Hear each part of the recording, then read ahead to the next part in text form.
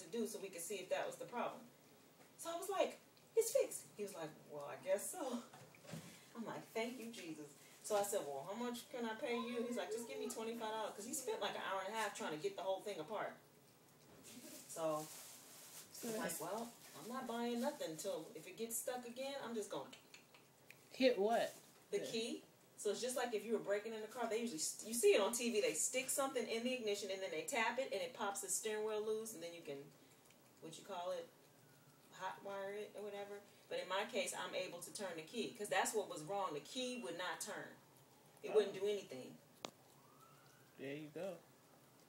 So I'm like, so I didn't pay my internet. I was like, I don't know how much this car is going to cost, but I do know that I'm taking this rental car back. So can you read?